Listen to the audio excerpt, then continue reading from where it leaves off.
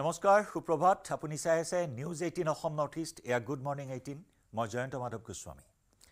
ক্লাবৰ মেনেজাৰৰ ৰহস্যজনক মৃত্যু কেন্দ্ৰ কৰি ডিব্ৰুগড়ৰ জিমখানা ক্লাবত নিখা এক উত্তপ্ত পৰিস্থিতিৰ সৃষ্টি হয় ডিব্ৰুগড় চহৰৰ গাৰ্ডপাৰা অঞ্চলত অৱস্থিত জিমখানা ক্লাবত চিপ লৈ থকা অৱস্থাত ক্লাবৰ কৰ্মচাৰী জিৰণি কোঠাৰ ওপৰ মহলাৰ এটা কোঠাত উদ্ধাৰ হয় ক্লাবৰ মেনেজাৰ ভীম ৰজ্জকৰ মৃতদেহ পৰিকল্পিত হত্যাৰ অভিযোগ তুলি ৰজ্জকৰ মৃত্যুক লৈ স্থানীয় কেইবাশ লোক আহি জিমখানা ক্লাবত প্ৰতিবাদ সাব্যস্ত কৰে উত্তেজিত ৰাইজে জিমখানা কৰ্তৃপক্ষৰ বিৰুদ্ধে তীব্ৰ ক্ষোভ প্ৰকাশ কৰে ক্ৰমান্বয়ে পৰিস্থিতি অধিক উত্তপ্ত হৈ পৰাত নিশাই ঘটনাস্থলীত ডিব্ৰুগড়ৰ অতিৰিক্ত আৰক্ষী অধীক্ষক উপ আৰক্ষী অধীক্ষক সদৰ থানাৰ ভাৰপ্ৰাপ্ত বিষয়াকে ধৰি আৰক্ষী নিৰাপত্তাৰক্ষীৰ দল উপস্থিত হৈছিল যদিও পৰিস্থিতি নিয়ন্ত্ৰণ কৰাত ব্যৰ্থ হয় আনকি মৃতদেহ নিবলৈ অহা এম্বুলেন্সো উভতাই পঠিয়াই উত্তেজিত লোকে উল্লেখযোগ্য যে বিলাসী ক্লাবটোৰ চৌহদ আৰু কক্ষত থকা কিছু চিচিটিভি বন্ধ হৈ থকাক লৈ ৰহস্যৰ গোন্ধ পাইছে ৰাইজে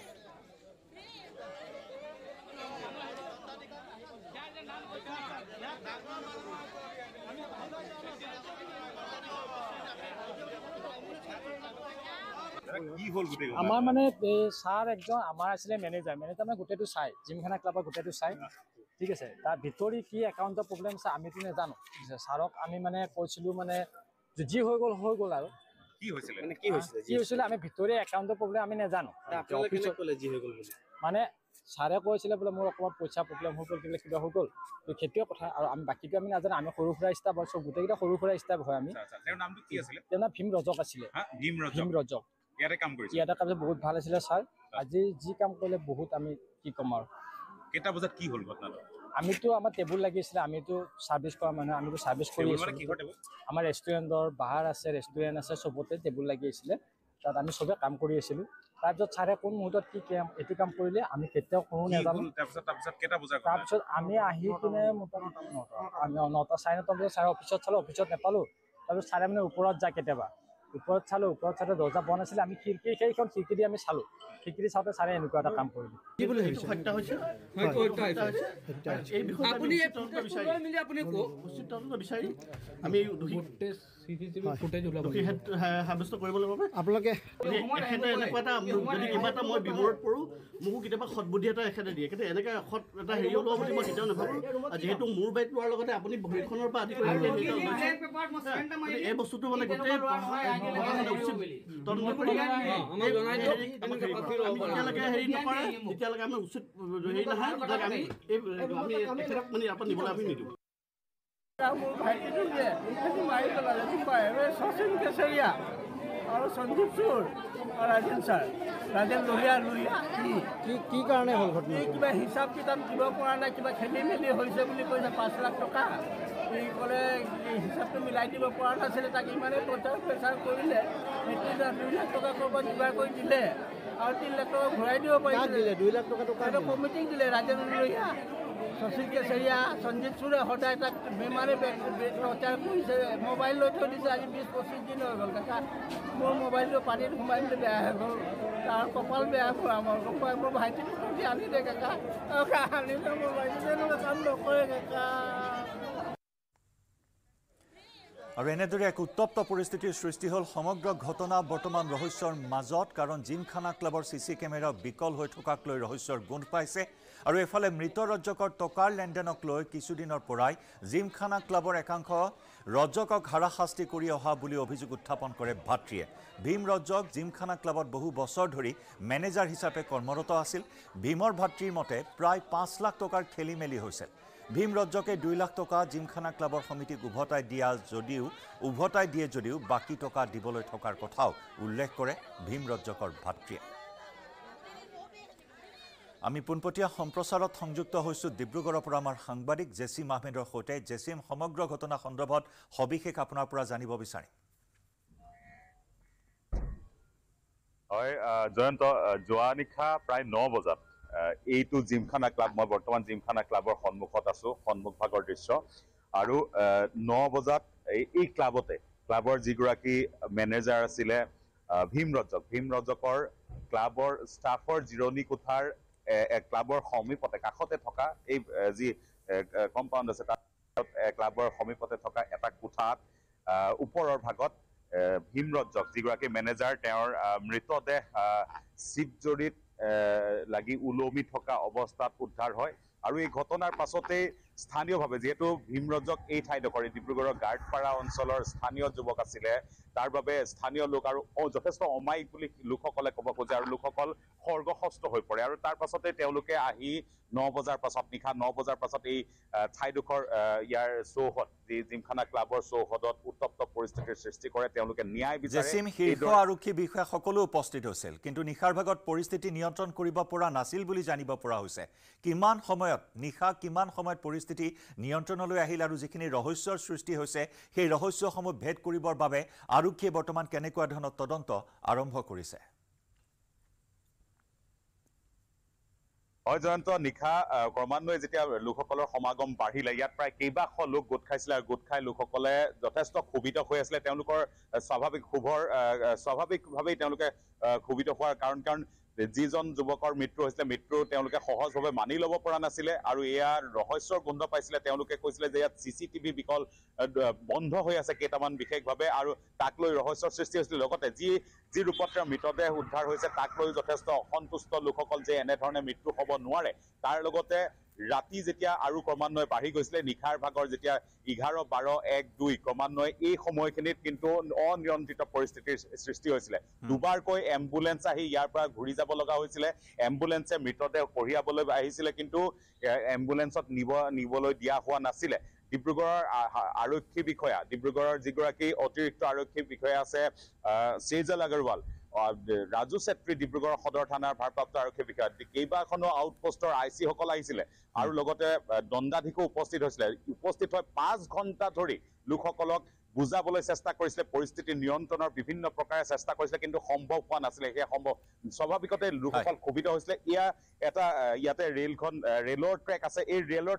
ট্ৰেকতো লোকসকল ৰাতি বহি পৰিছিলে এইটো তাৰ সন্মুখতে এই জিমখানা ক্লাবটো ডিব্ৰুগড় মহানগৰৰ মাজমজি আৰু এষাৰ কথা জয়ন্ত মই এইখিনি সময়ত কম ইয়াত যথেষ্ট সম্ভ্ৰান্ত লোকৰ ঘৰ আছে এইটো পুৰণি এটা অঞ্চল এইসকল লোকে কিন্তু ইয়াত জিমখানা ক্লাবটো থকাটো নিবিচাৰে আচলতে ক্লাবটো থকা বুলিয়ে নহয় ইয়াৰ যিটো কালচাৰ আচলতে নিশাৰ ভাগত যেতিয়া ৰাতি 10 বাজে ইয়াত এজন লোকে যেতিয়া বাইট দিছিলে আমাৰ টেবুল লাগি আছিলে বুলি কৈছে ইয়াত জুৱাৰ পৰা আদি কৰি ইয়াত যি ক্লাব আছে আচলতে বিলাসী ক্লাব জেচিম আপুনি সমগ্ৰ বিষয়টোৰ ওপৰত দৃষ্টি ৰাখিব আমি পৰৱৰ্তী সময়ত পুনৰ সংযুক্ত হ'ম ধন্যবাদ জনাইছো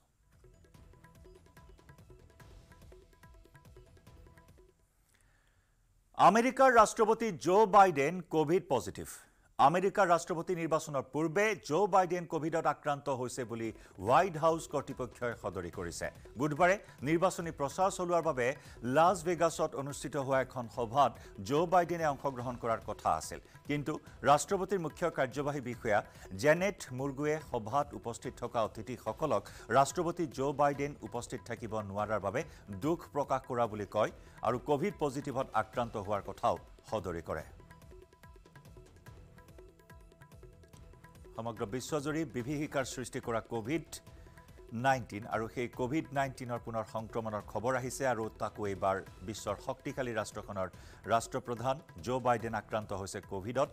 আমেৰিকাৰ ৰাষ্ট্ৰপতি নিৰ্বাচনৰ পূৰ্বে জো বাইডেন কোভিডত আক্ৰান্ত হোৱাৰ খবৰে কিছু আতংকৰ সৃষ্টি কৰিছে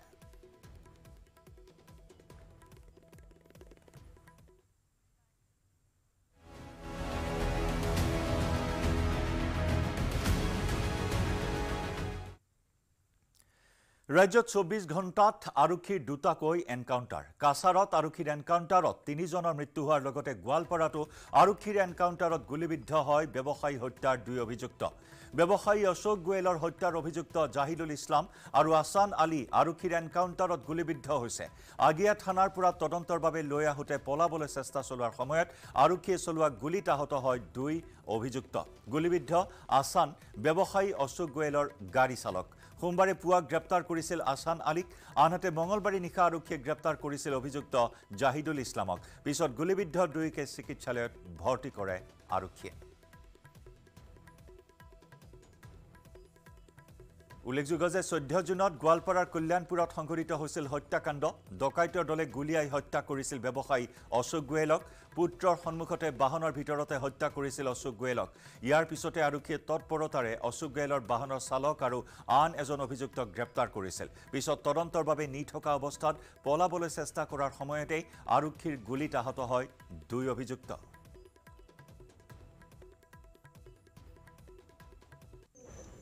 যোৱা দেওবাৰে আপোনালোকে গম পায় এইটো অঞ্চলতে অশোক গোয়েল নামৰ ব্যক্তি এজনক গুলিবিদ্ধ হৈ হত্যা হৈছিল আৰু আমি কেছ এটা ৰুজু কৰি তদন্ত আৰম্ভ কৰিছিলোঁ আমি এই তদন্তত গোটেইকেইজন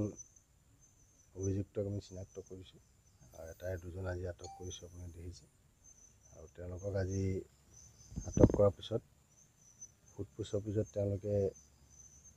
কিছুমান বস্তু ইয়াতে এৰি থৈ গৈছিলে পেলাই থৈ গৈছিলে বুলি আমাক জনায় আৰু সেইমতে চিনক ক্ৰাইমটো ৰিক্ৰিয়েট কৰিবলৈ টীম এটা আমাৰ তেওঁলোকক লৈ আহিছিলে ইয়ালৈ লৈ আহোঁতে তেওঁলোকে আহি পোৱাৰ পিছত যিটোকে জংঘল এৰিয়া এই অঞ্চলটোত যেতিয়া আমাৰ চাৰ্চ অপাৰেশ্যন চলি আছিলে তেতিয়া তেওঁলোকে এজন আমাৰ আৰক্ষীক আঘাতপ্ৰাপ্ত কৰি পলায়নৰ চেষ্টা কৰিছিল আৰু তেওঁলোকক ৰখাবলৈ কণ্ট্ৰল ফায়াৰ কৰি আমি তেওঁলোকক কায়ত্ব কৰোঁ তেওঁলোক গুলিবদ্ধ হৈছে এতিয়া হস্পিটেললৈ প্ৰেৰণ কৰা হৈছে চিকিৎসাৰ কাৰণে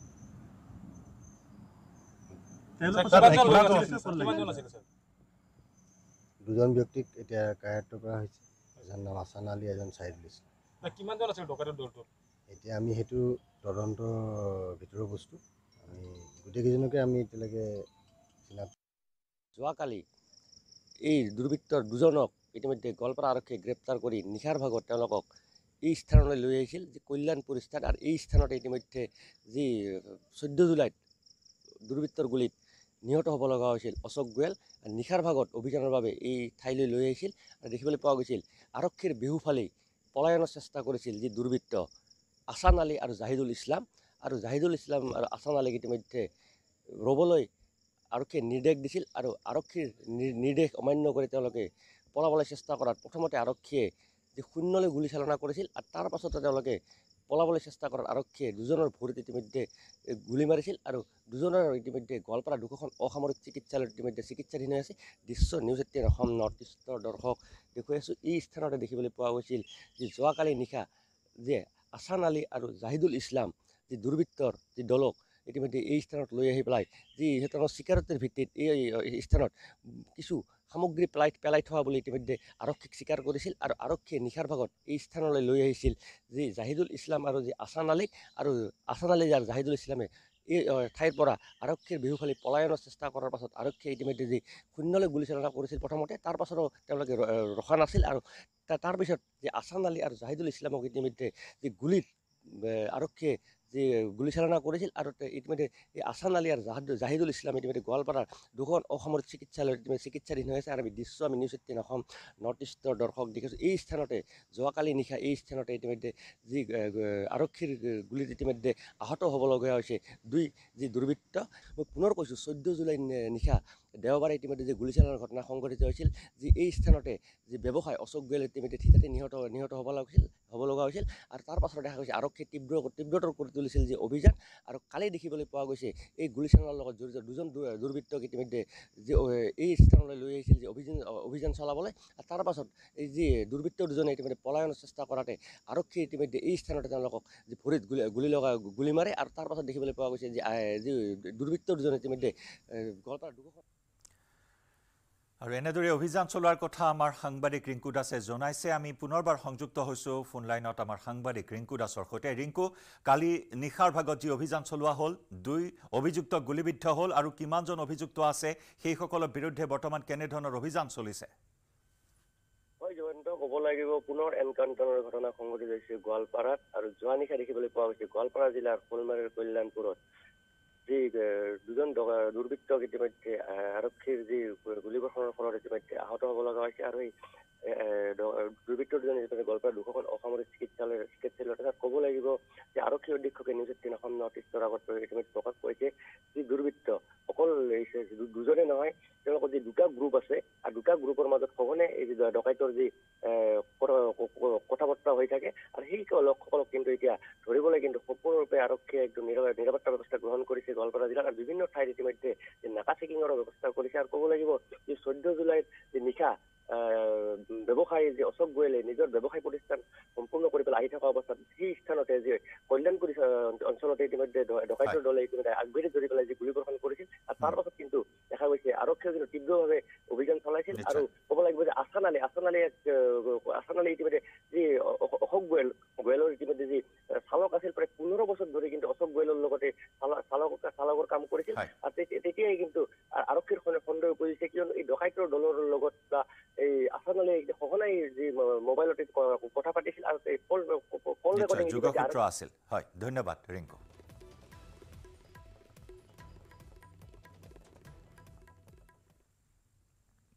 ইফালে কাছাৰৰ ভুৱন পাহাৰত আৰক্ষীৰ এনকাউণ্টাৰত নিহত 3 মাৰ উগ্ৰপন্থী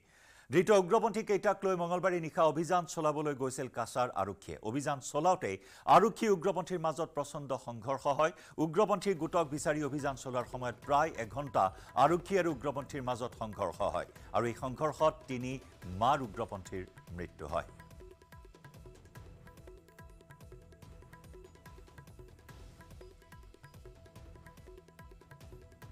বিগত 24 ঘণ্টাত দুটাকৈ এনকাউণ্টাৰৰ ঘটনা আৰক্ষীৰ গুলিত নিহত হয় 3 মাৰ উগ্ৰপন্থী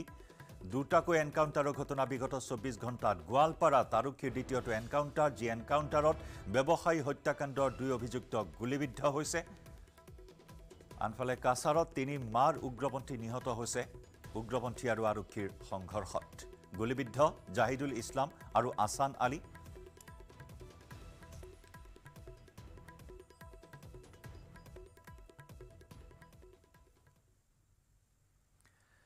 অসমত তথা উত্তৰ পূৰ্বাঞ্চলত নাটনিৰ লগতে মূল্যবৃদ্ধি হ'ব পাৰে আলুৰ কাৰণ পশ্চিমবংগৰ মুখ্যমন্ত্ৰী মমতা বেনাৰ্জীৰ নিৰ্দেশত অসমত প্ৰৱেশ কৰিব পৰা নাই আলু তথা শাক-পাচলি কঢ়িয়াই অনা ট্ৰাকসমূহ আজিয়ে মোনা ভৰাই আলু কিনক ৰাজ্যত আলুৰ নাটনিৰ আশংকা আকাশ লংঘি হ'ব পাৰে আলুৰ মূল্য পশ্চিমবংগত পাচলিৰ দাম নকমালৈকে বহিৰাজ্যলৈ আলুকে ধৰি অন্যান্য পাচলি সৰবৰাহ বন্ধ কৰিবলৈ মমতা বেনাৰ্জীয়ে কঠোৰ নিৰ্দেশ দিয়াৰ পাছতে হাহাকাৰ লাগিছে অসম বংগ সীমান্তত বর্ডার চেকিং হবে আমার রাজ্যে আগে আমার চাহিদা মিটবে তারপরে বাইরে আমি মেটেরিয়াল পাঠাবো হোর্ডিং করছে কারা খোঁজ রাখুন এটা STF CID enforcement branch IB এটার উপরে নজরদারি করবে এই সুযোগে কেউ কিন্তু টাকা নেবে না কারো কাছ থেকে এটা আমি অ্যালার্ট করে দিলাম ডিএমএসপি দের আমি যদি কোথাও শুনতে পাই এই জন্য কারো কাছে কোনো এক্সটর্শন করা হয়েছে সে যেই হোক তার বিরুদ্ধে অ্যাকশন নেওয়া হবে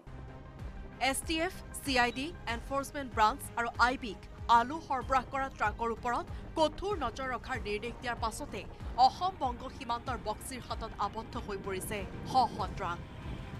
পশ্চিমবংগ আৰক্ষীয়ে অসমত প্ৰৱেশৰ অনুমতি দিয়া নাই আলু কঢ়িয়াই অনা ট্ৰাকসমূহক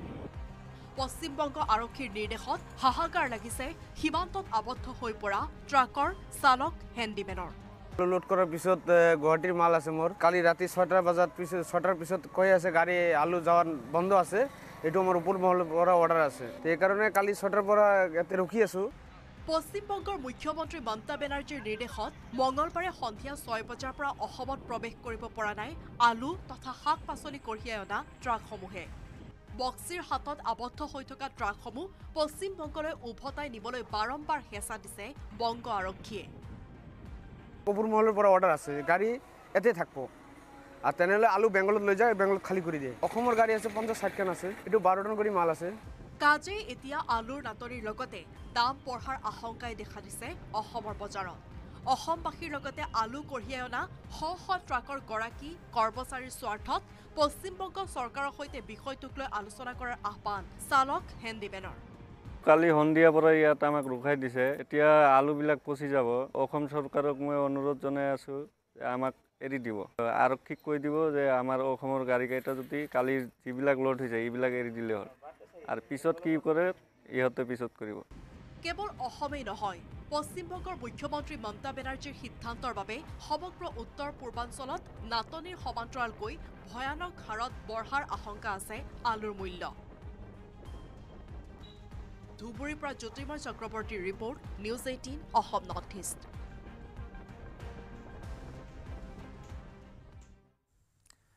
আৰু পশ্চিমবংগত আলুৰ লগতে পাচলিৰ দাম নকমালৈকে বহিৰাজ্যলৈ আলুকে ধৰি অন্যান্য পাচলি সৰবৰাহ বন্ধ কৰিবলৈ মমতা বেনাৰ্জীয়ে কঠোৰ নিৰ্দেশ দিয়াৰ পাছতে হাহাকাৰ লাগিছে অসম বংগ সীমান্তত পশ্চিমবংগ চৰকাৰে STF, CID, এনফোৰ্সমেন্ট ব্ৰাঞ্চ আৰু IBক আলু সৰবৰাহ কৰা ট্ৰাকৰ ওপৰত কঠোৰ নজৰ ৰখাৰ নিৰ্দেশ দিয়াৰ পাছতে অসম বংগ সীমান্তৰ বক্সিৰহাটত আবদ্ধ হৈ পৰিছে শ শ ট্ৰাক পশ্চিমবংগ আৰক্ষীয়ে অসমত প্ৰৱেশৰ অনুমতি দিয়া নাই আলু কঢ়িয়াই অনা ট্ৰাকসমূহক পশ্চিমবংগ আৰক্ষীৰ নিৰ্দেশত হাহাকাৰ লাগিছে সীমান্তত আবদ্ধ হৈ থকা ট্ৰাকৰ চালক আৰু হেণ্ডিমেনৰ যাৰ বাবে এতিয়া আলুৰ নাটনিৰ লগতে দাম বঢ়াৰ আশংকাই দেখা দিছে অসম তথা সমগ্ৰ উত্তৰ পূৰ্বাঞ্চলত অৱশ্যে অসম চৰকাৰৰ হস্তক্ষেপত নিশা কিছু আলু ভৰ্তি ট্ৰাক সোমাবলৈ দিয়ে পশ্চিমবংগ চৰকাৰে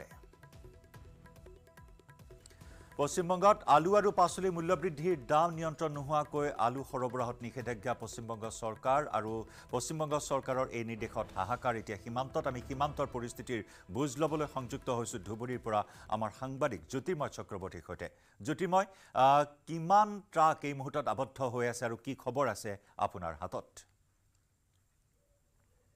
জয়ন্ত এটা বস্তু চাওক 16 তাৰিখৰ পৰা পশ্চিমবংগ চৰকাৰে এটা নিৰ্দেশ জাৰি কৰিছিল যে পশ্চিমবংগৰ পৰা মূলতঃ এই বৰ্তমানে আমি যিটো সীমান্তত থিয় হৈ আছো ছাগলীয়া সীমান্ত আৰু সীমান্তৰ সিপাৰে আছে কোচবিহাৰ জিলা আৰু য'ৰ আচলতে ফালাকাটা ধুবুৰী ইত্যাদি অঞ্চলৰ কোল্ড ষ্টৰেজৰ পৰা আলু তাত কোল্ড ষ্ট'ৰ কৰা হয় আৰু তাৰে পৰাই কিন্তু সমগ্ৰ অসম তথা উত্তৰ পূৰ্বাঞ্চললৈ ছাপ্লাই কৰা হয় 16 তাৰিখৰ পৰা এই আলুৰ ছাপ্লাইৰ ওপৰত যোগানৰ ক্ষেত্ৰত তেওঁলোকে ৰপ্তানিৰ ক্ষেত্ৰত তেওঁলোকে এটা নিষেধাজ্ঞা জাৰি কৰিছে য'ত তেওঁলোকক আৰক্ষীক নিৰ্দেশ দিয়া হৈছে আৰু এই আমাৰ পিছফালে থকা বক্সিৰা সীমান্ত আমি বৰ্তমান অসমত থিয় আছো আমাৰ পিছফালে যিটো গেট দেখা পাইছে বেংগলৰ গেট আৰু এই বক্সিৰাত সীমান্তৰ আৰক্ষীয়ে গাড়ী ৰখাই আছিল আৰু গাড়ী ৰখাই যেতিয়া কালি আচলতে এই সমগ্ৰ কথা পোহৰলৈ আহে তেতিয়া সংবাদ মাধ্যমত যেতিয়া বাতৰি সম্প্ৰচাৰ কৰে নিউজ 18 বাতৰি সম্প্ৰচাৰ কৰাৰ পিছত কিন্তু ব্যৱসায়ীসকল ট্ৰাক মালিক সন্থা আৰু স্থানীয় কিছু লোক গৈ পশ্চিমবংগৰ স্থানীয় যি বক্সিয়াত আৰক্ষী থানা আছে তাৰ লগত কথা বতৰা পতাৰ পিছত এটা আসলে এক কথাত কথা এটা সমাধান সূত্ৰ ওলাই যে যিখিনি ট্ৰাক ৰৈ আছে ৰাজপথত কাৰণ আলু নষ্ট হৈ যাব কোল্ড ষ্টৰেজৰ পৰা ওলাই অনা আলু এদিন বা দুদিন থাকিলে ইমান প্ৰখৰ ৰ'দত তেতিয়া নষ্ট হৈ যাব সেইকাৰণে কালি ৰাতিলৈকে কিন্তু যাব দিয়া হয় কালি ৰাতি যিখিনি তথ্য আমি এতিয়ালৈকে পাইছো প্ৰায় 70 পৰা 80খন গাড়ীক যাব দিয়া হৈছে আৰু যিখিনি তুফানগঞ্জ দিয়াৰ আৰু আগত দিয়াৰ পৰা 20 কিলোমিটাৰ মান আগত পশ্চিমবংগৰ ভিতৰত তুফানগঞ্জত কিছু গাড়ী ৰখি আছিল সেই গাড়ীখনক কিন্তু ৰাতি 3টা 4টা বজালৈকে যাব দিয়া হৈছে কিন্তু তাৰ পৰৱৰ্তী এটা নিৰ্দেশ আহিছে এই মুহূৰ্তত আমি কথা পাতিছিলো তাত যদি আৰক্ষীৰ যে আচলতে কৰ্মৰত যি ষ্টাফ আছে ইয়াত পশ্চিমবংগ আৰক্ষী তেওঁলোকক আমি কথা পাতিছো তেওঁলোকে কৈছে আমি ইয়াৰ পৰা একো ক'ব নোৱাৰিম হায়াৰ হেডকোৱাৰ্টাৰৰ পৰা আমাৰ ইয়াত অৰ্ডাৰ আহিছে যে কোনো ধৰণৰ আলুৰ গাড়ী আমি ইয়াৰ পৰা পাৰ হ'ব বৰ্তমানে নিদিম কাৰণ ৰাতি 10 বজাৰ পিছত সেই নিৰ্দেশ আহিছে আৰু বৰ্তমানে যাবলৈ নিদিম আৰু মুঠৰ ওপৰত জয়ন্ত কথা এটাই বৰ্তমানে পশ্চিমবংগ চৰকাৰে কোনো ধৰণৰ আলুৰ গাড়ী অসম তথা উত্তৰ পূৰ্বাঞ্চললৈ যাবলৈ অনুমতি দিয়া নাই এই ছাগলীয়া গেটেদি শ্ৰীৰামপুৰ গেটত এক্সেক্টলি কি হৈ আছে এই মুহূৰ্তত আমি তথ্য জনাব পৰা নাই কিছুদিন পিছত আমাৰ সাংবাদিক তাতে গৈ উপস্থিত হ'ব তাৰে পৰা আমি তথ্য জনাম কিন্তু মুঠৰ ওপৰত জয়ন্ত কথা এটাই তেওঁলোকৰ নিজৰ চাহিদা পূৰণ নোহোৱালৈকে তেওঁলোকৰ কোল্ড ষ্টৰেজত যিখিনি আলু বৰ্তমানে সংৰক্ষিত হৈ আছে সেই কোল্ড ষ্টৰেজৰ আলু অসম তথা উত্তৰ পূৰ্বাঞ্চললৈ যাব দিয়া নাই এই মুহূৰ্তত আৰু ইয়াৰ ফলত কিন্তু বহুকেইটা কথা ওলাই আহিছে জয়ন্ত প্ৰথম কথা হৈছে আলু যাব নিদিয়াৰ এই বাতৰিয়ে কিন্তু বজাৰত পেনিক সৃষ্টি কৰিব পাৰে আৰু সেই পেনিকৰ প্ৰতি ভুল নাযাবলৈ বিভিন্নজনে আহ্বান জনাইছে চৰকাৰী পক্ষৰ পৰা আহ্বান জনাইছে কাৰণ যথেষ্ট পৰিমাণে আলু এতিয়া মজুত আছে অসমৰ বিভিন্ন বজাৰত এইটো পেনিক কৰি পেলাই কোনো খুচুৰা ব্যৱসায়ী বা কোনো এনে পাইকাৰী ব্যৱসায়ী এটা সুবিধা ল'ব পাৰে ৰাইজক ঠগিব পাৰে তেনেকুৱা এটা হ'ব পাৰে তাৰ ওপৰতো কিন্তু চোকা দৃষ্টি দিছে প্ৰশাসনে বুলি আমি ইতিমধ্যে জানিব পাৰিছো নিশ্চয় ধন্যবাদ জনাইছো জ্যোতিৰ্ময়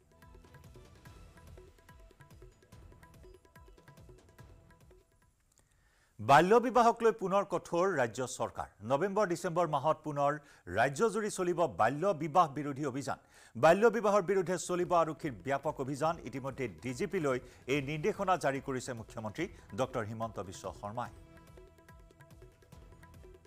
প্ৰতি ছমাহৰ মূৰে মূৰে চাইল্ড মেৰেজৰ লগত জড়িত লোকসকলক আমি গ্ৰেপ্তাৰ কৰোঁ আইনৰ ওচৰলৈ লৈ যাওঁ প্ৰথমতে মানুহে দুই এজনে আমাক বেয়া পাইছিলে কিন্তু এতিয়া গাঁৱে ভূঞে গ'লে ময়ো সুধো যে সৰু বয়সতে কোনোবা বিয়া হৈছে নেকি সকলোৱে কয় নাই নাই আমাৰ গাঁৱত হোৱা নাই, আমি নকৰোঁ, আমি কৰিব নিদিওঁ, আমি আইন ভাঙিব নিদিওঁ। আনকি সংখ্যালঘু গাঁওসমূহতো এই কণ্ঠ মই শুনিবলৈ পাওঁ। অৱশ্যে আমাৰ যি প্ৰচেষ্টা সেই প্ৰচেষ্টা অব্যাহত থাকিব। আমাৰ টাফ একশ্যন কঠোৰ পদক্ষেপ চলি থাকিব। নৱেম্বৰ ডিচেম্বৰ মাহত আমি আৰু এবাৰ এনেকুৱা শিশু কম বয়সতে বিয়া দিয়া ব্যক্তিসকলৰ বিৰুদ্ধে বা বিয়া কৰোৱা ব্যক্তিসকলৰ বিৰুদ্ধে আমি আকৌ এবাৰ ব্যৱস্থা হাতত ল'ম। মই ডিজিপি মহোদয়ক ইতিমধ্যে নিৰ্দেশ দিছোঁ যে প্ৰাথমিক সমীক্ষা আপুনি আৰম্ভ কৰক। নৱেম্বৰ ডিচেম্বৰ মাহত আমি আৰু এবাৰ ব্যৱস্থা হাতত ল'ব লাগিব। কলিয়াবৰত বন্যহস্তীৰ উপদ্ৰৱ। নিশা হ'লেই বনাঞ্চলৰ পৰা জনাঞ্চললৈ ওলাই আহে বন্যহস্তীৰ জাক। কলিয়াবৰৰ সোণাৰী গাঁৱত নিশা দুটাকৈ বন্যহস্তীয়ে কামাখ্যা সংৰক্ষিত বনাঞ্চলৰ পৰা জনাঞ্চললৈ ওলাই আহি উপদ্ৰৱৰ সৃষ্টি কৰে। খাদ্যৰ সন্ধানত দুটা বন্যহস্তীয়ে দিন দুপৰতে সোণাৰী আৰু কামাখ্যা গাঁৱৰ পাছফালে থকা বাহনীত অৱস্থান কৰিছে আৰু নিশা হ'লেই সোণাৰী কামাখ্যা গাঁৱৰ জনাঞ্চলত প্ৰৱেশ কৰে। আনহাতে আন এটা 6জনীয়া বন্যহস্তীৰ জাকে বিচৰণ কৰিছে কলিয়াবৰ চাহ বাগিচাত। এই জাকটোত আছে 3টাকৈ পোৱালি। এই 6জনীয়া হাতীৰ জাকটোৱে ব্ৰহ্মপুত্ৰৰ উত্তৰ পাৰৰ পৰা সাঁতুৰি আহি শিলঘাট হৈ চাহ বাগিচাৰে কামাখ্যা সংৰক্ষিত বনাঞ্চলত প্ৰৱেশ কৰিছে। কাজিৰঙাত বান পৰিস্থিতিৰ বাবে এই হাতীৰ জাকটোৱে শিলঘাটৰ কামাখ্যা সংৰক্ষিত বনাঞ্চলত আশ্ৰয় গ্ৰহণ কৰা বুলি জানিব পৰা হৈছে।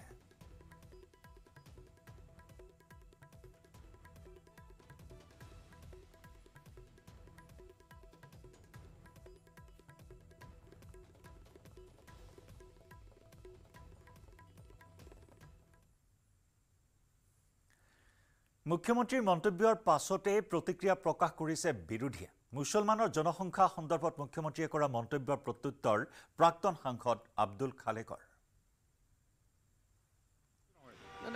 এতিয়া মই মুখ্যমন্ত্ৰী মহোদয়ৰ পৰা জানিব খুজিছোঁ, তেখেতে শপত লওঁতে সংবিধানৰ নামত শপত লৈছিল। তেখেত ভাৰত ৰাষ্ট্ৰৰ অসম ৰাজ্যৰ মুখ্যমন্ত্ৰী। তেখেত কি অকল হিন্দুৰ মুখ্যমন্ত্ৰী নেকি? গতিকে মুখ্যমন্ত্ৰী মহোদয়ে সংবিধানৰ নামত লোৱা শপত উলংঘা কৰিছে। চাব লাগে যে ৰাষ্ট্ৰৰ প্ৰতি কিবা প্ৰত্যাহ্বান আহিছে নেকি? মুছলমান কি দেশপ্ৰেমিক নহয় নেকি? গতিকে জনসংখ্যা হয়, তেওঁ মুখ্যমন্ত্ৰী হিচাপে তেওঁ যদি জনবিস্ফোৰণ হৈছে, কেনেকৈ জনসংখ্যা নিয়ন্ত্ৰণ কৰিব পাৰি? তেওঁ মুছলমান সমাজৰ শিক্ষাৰ হাৰ বৃদ্ধিৰ কাৰণে ইমানদিনে কি কৰিলে? তেওঁ মাদ্ৰাছাবিলাক ভাঙি দিলে, মেডিকেল পঢ়িলেও বেয়া পায়। ইফালে আপোনাৰ স্বাস্থ্য সচেতনতাৰ কাৰণে মুছলমান অধ্যুষিত অঞ্চলত নতুন হস্পিটেল তেওঁ কিমান নিৰ্মাণ কৰিলে? আপুনি একো নকৰিব মুখ্যমন্ত্ৰী হিচাপে, খালি সংখ্যা বৃদ্ধিৰ কাৰণে সংখ্যা যাতে হ্ৰাস পায় তাৰ কাৰণে কাম কৰিব লাগে মুখ্যমন্ত্ৰী মহোদয়। যদি জনবিস্ফোৰণ হৈছে, মুখ্যমন্ত্ৰী যিকোনো ৰাজ্যৰ মুখ্যমন্ত্ৰী ধৰ্মৰ বিচাৰ কৰিব নালাগে, বিচাৰ কৰিব লাগে যে ৰাষ্ট্ৰৰ কাৰণে কিমান হিতকৰ, ৰাষ্ট্ৰৰ কাৰণে কিমান অহিতকৰ। হিন্দু মুছলমানৰ কি কথা আছে? আজি জনবিস্ফোৰণ হ'লে সেই জনসংখ্যা নিয়ন্ত্ৰণৰ কাৰণে কাম কৰিব লাগে, সেই কাম মুখ্যমন্ত্ৰীয়ে কৰা নাই। তেওঁ অকল কেনেকৈ ঘৃণা বিয়পাব পাৰি সমাজত, সেই কামহে কৰি আছে। গুড মৰ্নিং 18ত পুনৰ চাওঁ আহক টপ হেডলাইন্স। টপ হেডলাইন্স আগবঢ়াইছে Kingston educational institute. Imagine, innovate, inspire. ডিব্ৰুগড়ৰ জিমখানা ক্লাবৰ মেনেজাৰৰ ৰহস্যজনক মৃত্যুক লৈ উত্তপ্ত পৰিস্থিতি। মেনেজাৰ ভীম ৰজ্জকৰ মৃতদেহ উদ্ধাৰৰ পিছতে জিমখানাক ঘেৰাও কৰি ৰাইজৰ উত্তাল প্ৰতিবাদ। জিমখানা ক্লাবৰ সদস্যৰ বিৰুদ্ধে হাৰাশাস্তিৰ অভিযোগ ভীম ৰজ্জকৰ ভাতৃৰ। পৰিস্থিতি নিয়ন্ত্ৰণ কৰিবলৈ আৰক্ষী CRPF মোতায়েন। নৱেম্বৰ ডিচেম্বৰ মাহত পুনৰ ৰাজ্যজুৰি চলিব বাল্য বিবাহ বিৰোধী অভিযান। বাল্য বিবাহ বিৰোধী অভিযানক লৈ আৰক্ষী সঞ্চালক প্ৰধানক কঠোৰ নিৰ্দেশনা মুখ্যমন্ত্ৰী হিমন্ত বিশ্ব শৰ্মাৰ। চৰকাৰৰ বাল্য বিবাহ বিৰোধী স্থিতিক সমৰ্থন 91% ৰাইজৰ। 24 ঘণ্টাত ৰাজ্যত 5টাকৈ এনকাউণ্টাৰৰ ঘটনা। আৰক্ষীৰ এনকাউণ্টাৰত 3জনৰ মৃত্যুৰ বিপৰীতে গুলীবিদ্ধ 2জন। কাছাৰত 3 উগ্ৰপন্থী নিহত হোৱাৰ পিছতে গোৱালপাৰাত গুলীবিদ্ধ হত্যাকাণ্ডৰ 2 অভিযুক্ত। আৰক্ষীৰ বেহুফালি পলায়নৰ চেষ্টা কৰাৰ সময়তে অশোক গোৱেল হত্যাকাণ্ডৰ 2 অভিযুক্তক এনকাউণ্টাৰ। ৰাজ্যত মুছলমান জনসংখ্যাক লৈ ঝাৰখণ্ডত বিস্ফোৰক মন্তব্য মুখ্যমন্ত্ৰী হিমন্ত বিশ্ব শৰ্মাৰ অসমত 40% জনসংখ্যাই মুছলমান বুলি উল্লেখ কৰি জনগাঁথনিৰ পৰিৱৰ্তন চৰকাৰৰ বাবে ডাঙৰ ইস্যু বুলি ঘোষণা ৰাজনৈতিক ইস্যু নহয় অনুপ্ৰৱেশৰ বাবে নিজৰ সন্মুখত জীৱন মৰণৰ প্ৰশ্ন আহি পৰা বুলি গুৰুত্বপূৰ্ণ মন্তব্য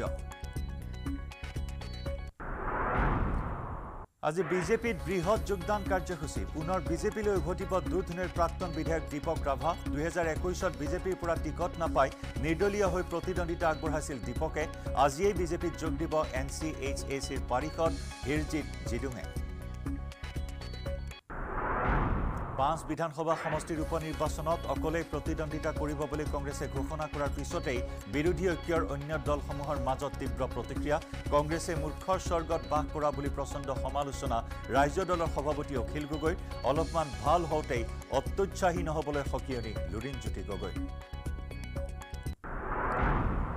পুনৰ মহামাৰী কৰোনাৰ আতংক নিৰ্বাচনী প্ৰচাৰৰ মাজতে মাৰ্কিন ৰাষ্ট্ৰপতি জো বাইডেন কোভিড পজিটিভ কৰোনাত আক্ৰান্ত হোৱাৰ বাবে বাইডেনে বাতিল কৰিলে কেইবাখনো প্ৰচাৰ সভা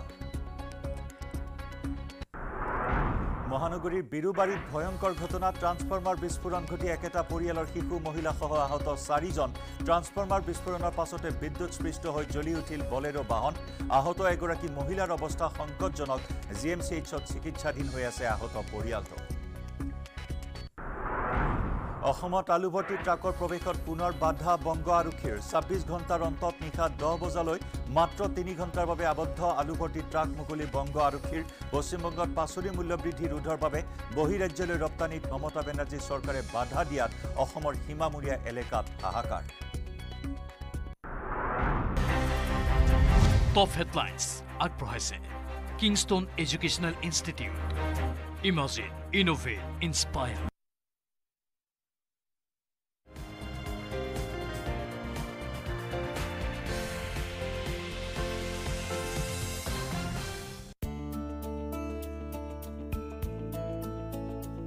मेरा ये मानना है कि जिस प्रकार से पेड़ों को कटाई हुई है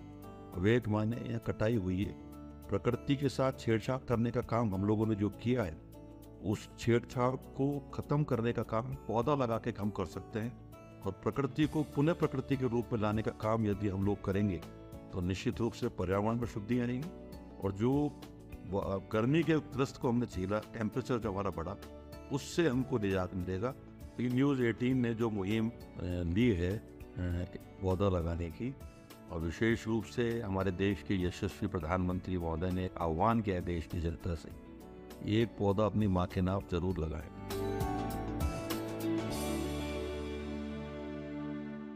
এইটো মাইথান ষ্টিল নহয় ওচৰ চুবুৰীয়াসকলে লগাইছে